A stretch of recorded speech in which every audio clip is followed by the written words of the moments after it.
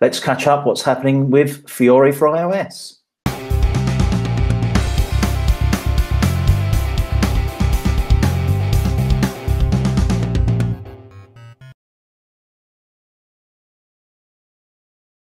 Hi, welcome to another Code Talk. I'm Ian Thain, and welcome to Stan Stadelman joining me from San Ramon. Hey, thanks. Excellent. So I'm really pleased to have you back because you've been away for a little while, well, now the SDK for iOS has been out for about a month. We're at 3.0. I had a hangout with Andreas and got the lowdown on a few things. But as you are Mr. Fiori for iOS, we thought we'd catch up with you. So I'm going to ask you straight away, what's new and what's exciting in the world of 3.0 with Fiori for iOS? Sure. Yeah, so we released 3.0 end of September. So it has been out for a little bit. And on the UI side, we really had three major feature categories. We had a new calendar control that has features around just basic week and month view, range selection, date selection, and then also a full view controller floor plan that can be pretty easily integrated with Calendar Kit. So you can actually use the Fiori calendar controls to manipulate events in Apple calendars natively. We also have some new chart types that are available for any of the chart controls that use the chart view. So we added stacked columns and also waterfalls, which are very nice. And there's some really great tap and swipe interactions that are built into those that you get out of the box. And then the last is much broader and more significant. And this took most of the development team for the time. And this was related to the map floor plan. So we've had map views in the controls since in the SDK since 2.x. But we've delivered them as what I would describe as overlay views, meaning I've got an MK map view, and then I add detail panel, and I add a toolbar, and there's a legend view that's presented out of that toolbar. But as a developer, I'm responsible in 2.x for constraining those views in regular layout. And I'm also responsible for wiring up those buttons to handle presenting the different popover view controllers that get displayed for showing things like settings or legend or clearing all the annotations or zooming into a particular set of annotations. And so these overlay views were really, I think, useful. And they look great. They're coming out of our Palo Alto design team. But they did have a lot of boilerplate that went into integrating them into an app. So what we've done is we've gone in and we've pre-integrated them into what we call a floor plan, which is really analogous to a view controller. So we actually have a Fiori MK map floor plan view controller that has all of these overlay elements built in.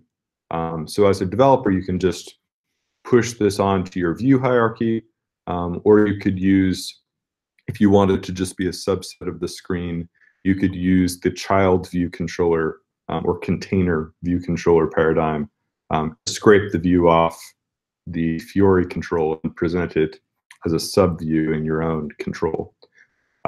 So that was a really significant evolution of the existing map views and makes them, I don't know, 5 times faster to adopt. Like it's a really significant increase there. We then went further and added new functionality natively into those floor plans around adding and editing geospatial elements. So, and we'll show a couple screenshots of this here. But the users can actually be, viewing annotations, tapping on annotation views, getting the detail information presented in the detail panel. And then there's a workflow pattern where the user could tap a plus button and say, I want to add a new geospatial object.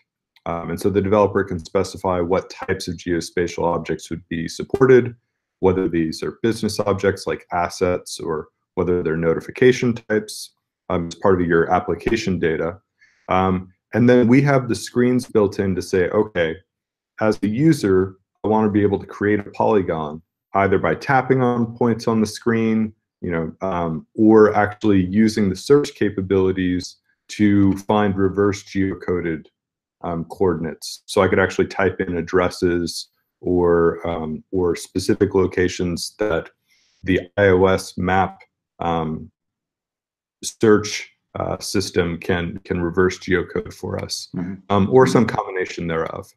And then, so we handle everything about the undo, redo of that, and finally outputting that newly created geospatial object that the developer can then submit to a third-party content management system or integrate into their current data set.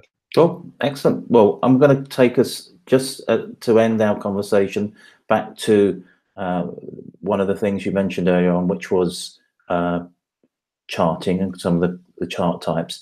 So what are the chart controls that we've got, and what are the sort of situations that you'd use them in? Yeah. We have really three main chart scenarios. We have the full screen floor plan, and this is where you have a title. You might have some summary information, like some subtotals for the different categories versus data series. You have the plot itself, and then you may have a legend. So this is actually a floor plan component. And so you would, I think it's the FUI chart floor plan view controller. And so this is what you should use if you have a full screen chart scenario. We have a set of cards, which are collection cells.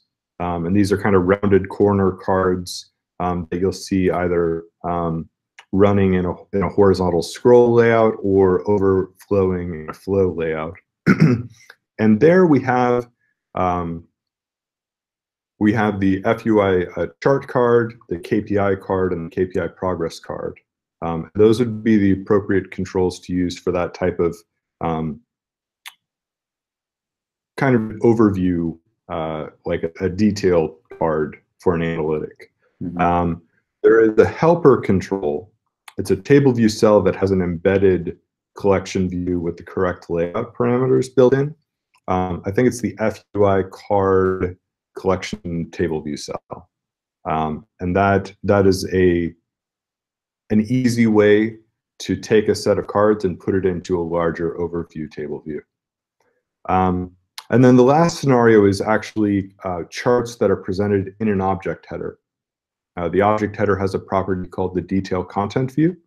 And we have an FUI chart header content view, which has some KPI information and some title information, and then also a plot. And so that would be the appropriate view for that scenario. So I would say that 90% of scenarios can be fulfilled by one of those three. Either the chart floor plan, the cards and the card collection table view cell, or the chart header content view. The last ones, which are optional, would be actually a set of views that are elements of the floor plan. So if for some reason the floor plan is not suitable, you only need the plot, for instance. We do have the chart plot view as a public element that you could access directly. We also have a table view cell that embeds that. And so those could be suitable for some scenarios. But again, in general, I would start with the chart floor plan, either as the view controller or also we have a table view cell that encapsulates that as well. Cool. Well, I think we are going to come back for another CodeTalk and go a little bit deeper into some of these. But Stan, thank you for hanging out with me today. Yeah, thank you. Good to see you.